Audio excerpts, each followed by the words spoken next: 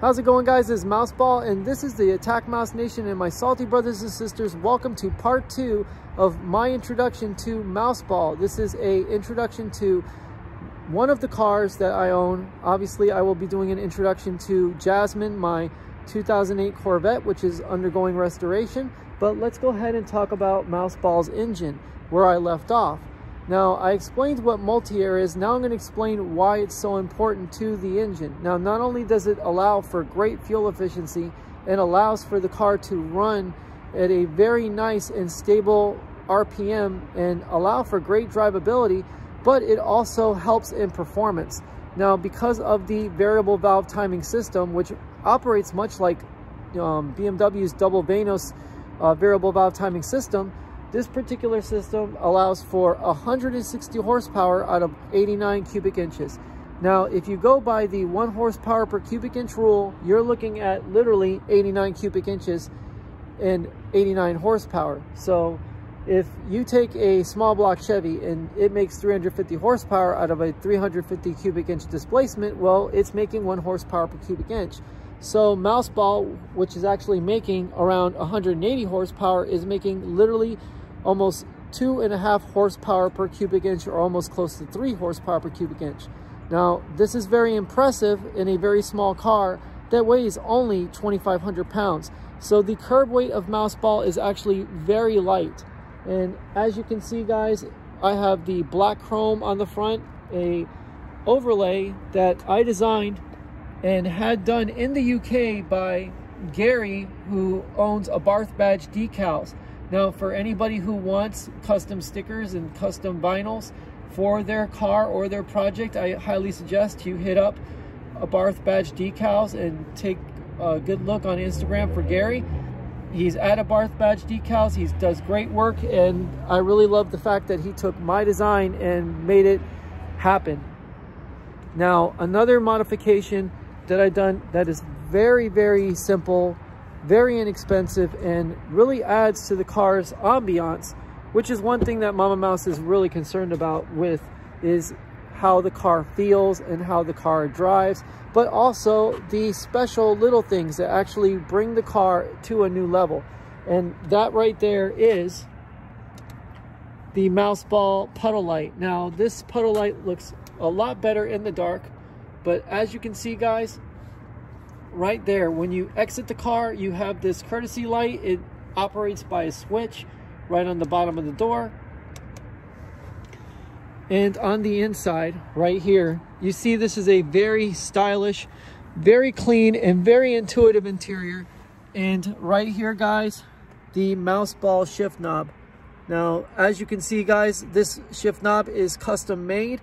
I actually put some plants inside of it to give it the full Pokemon effect of Mouseball being in the grass, where you usually find a wild Pokemon.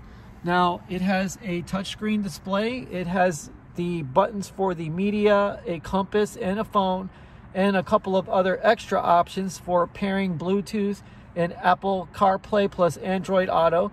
And then we have the hazard button, the defrost button, and the sport button.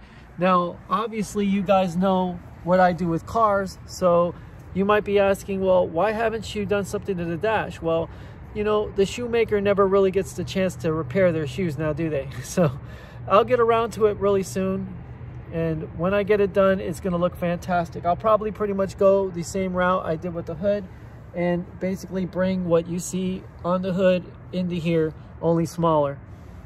Now, here we have a single display instrument cluster that's kind of like a chronograph watch, but in actuality it's all digital. The stock, where it has the trip, literally goes through a G meter, through the tire pressures, and through all the trip meters and everything else like that that you may need when going on a trip or hitting the track and really burning up those curves.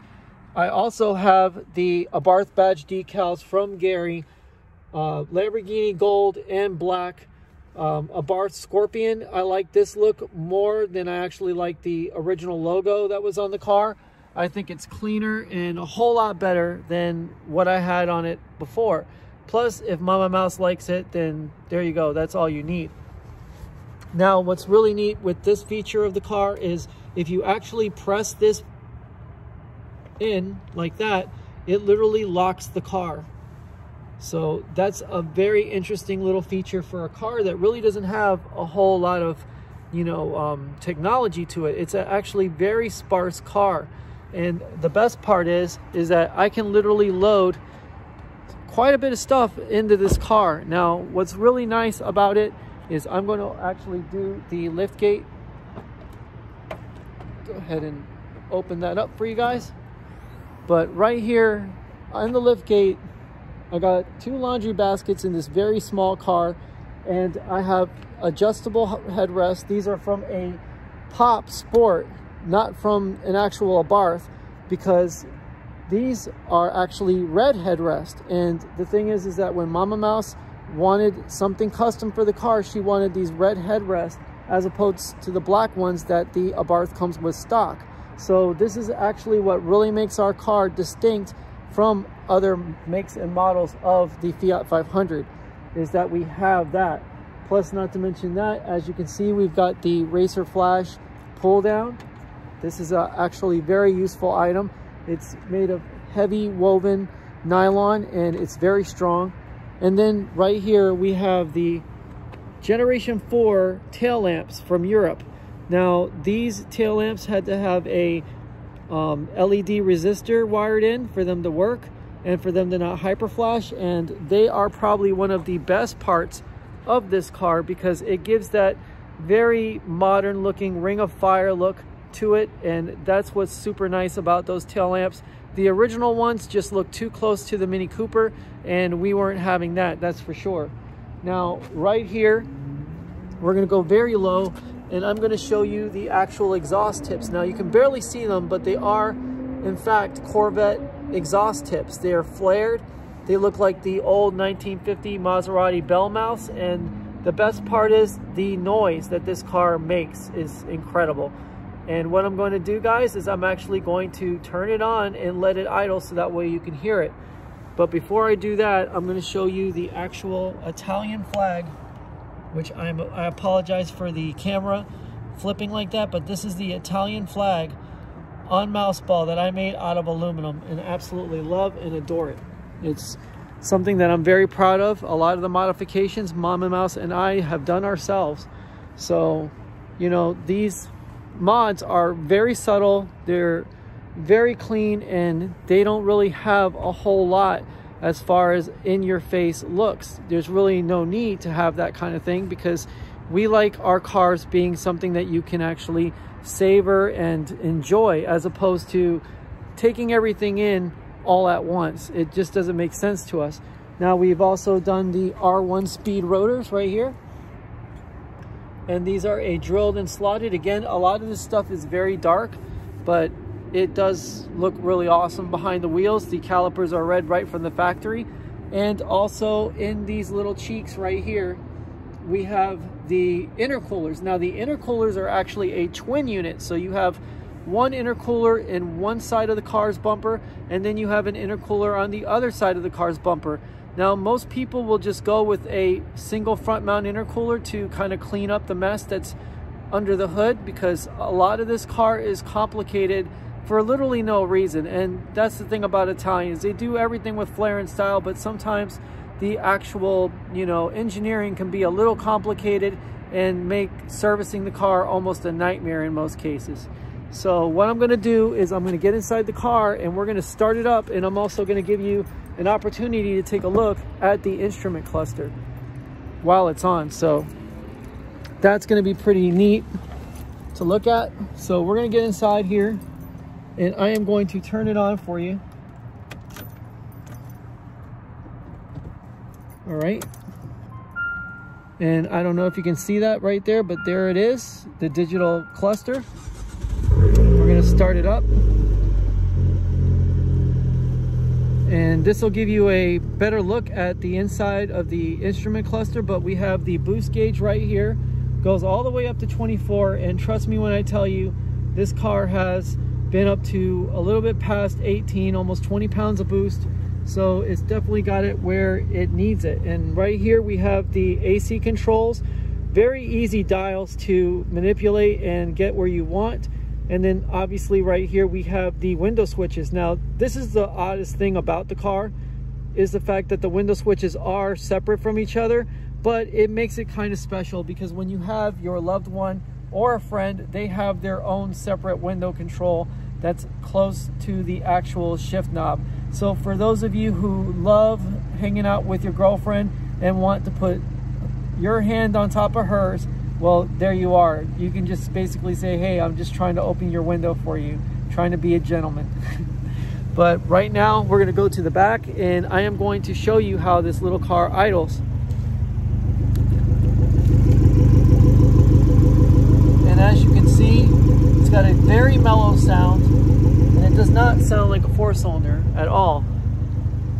And one other thing that we've added to this car that's actually very nice is the turn signals. Now, the turn signals are normal up front, but right here, they are a sequential light, LED light that goes across. So that right there is a nice little touch for this car. It really makes a great look when you're doing a turn signal or changing lanes when you do a turn signal. So, I mean, just absolutely love the little details. And that's what separates our cars from any other person's car. And right here, all of the markings, the 3 triangles that usually appear on Mouseball's back, are in this 2/2 12 carbon fiber. And then we have the forged carbon fiber, which kind of looks like a black camouflage with a little bit of silver sprinkled in.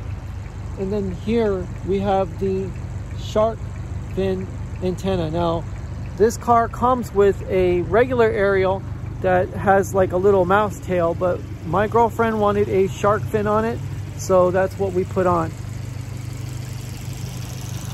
And again, you hear the little bit of tapping. They usually call these cars like typewriters because of them making that tapping sound, but you know, it's actually not running bad at all. That's actually how it runs.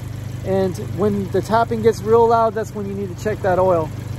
Because cars like this, they require maintenance and attention to detail almost all the time, because this is, in fact, not your typical car. So that's the one thing that makes this car so special, and the fact that it makes a lot of great noise. So what I'm gonna do is I'm gonna close it up and we're gonna get inside the car, and I'm gonna take you for a quick ride out of Lookout Point, so that way you guys can experience what this car is like. So let's go ahead and set our phone here. And what I'm going to do is I'm going to go through the parking garage with the windows down so you guys can actually hear and experience what this car is like. It's actually quite good. And I'm going to turn on the sport mode.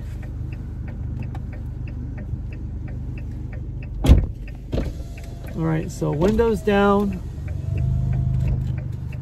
Let's put it in reverse, brake off. All right, guys, so let's get ready. Let's do this. And I'm gonna show you why exactly I love this car so much by going through the parking garage, where you can actually get a great listen to this car's exhaust note and the turbo noises that it makes. So here we go, and thank you guys for joining me for my introduction video to the new Mouseball channel.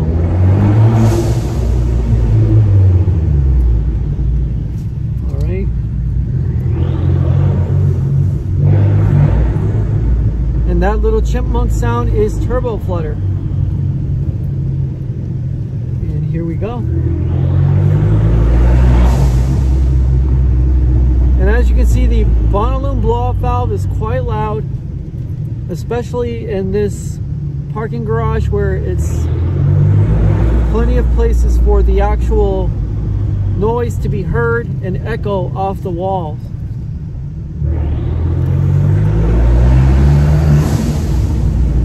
We're going to turn wide here, and of course we're going to slow down and be safe.